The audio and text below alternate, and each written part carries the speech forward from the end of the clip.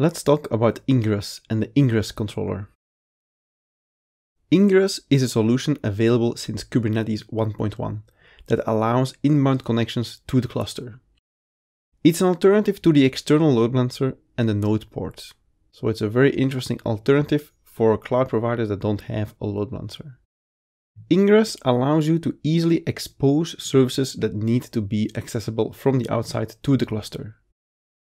With Ingress, you can run your own Ingress controller, basically a load balancer within the Kubernetes cluster. There are default Ingress controllers available from Kubernetes, or you can write your own Ingress controller. Basically, you can even write your own load balancer. This is how it works. If you connect from the internet over port 80 or 443, which is HTTP and HTTPS, you're going to be hitting this Ingress controller. You configure what pod needs to be handling the connections from the Ingress controller. You can use an Nginx Ingress controller that comes with Kubernetes. That Nginx Ingress controller is then going to distribute the traffic to your services. So you can have application 1 that can receive traffic from your Ingress controller and application 2.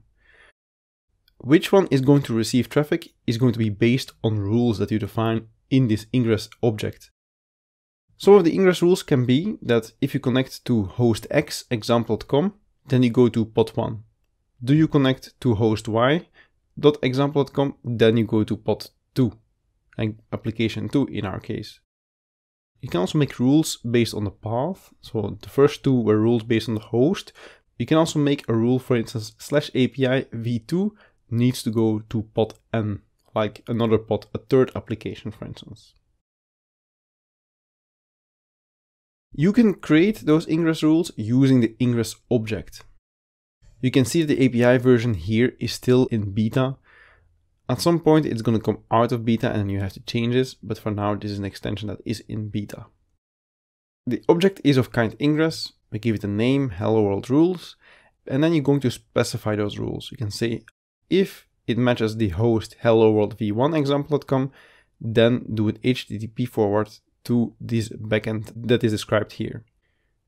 You can specify a path, it's just slash. The backend in our case is going to be hello world v1, which is a service that we're going to launch, and this service runs on port 80. Then we're going to have a second host, hello world v2 example.com, also HTTP forward. Path is also slash, and we have another backend. So depending on which host you're going to hit, you are going to get to a different application basically. These example.com hosts are non-existent, but you can configure your own domain name, your own host name. Or you can just work with paths and you can say /v1 goes to my v1 application and /v2 goes to my v2 application. That's also possible. In the next demo, I will show you how this works.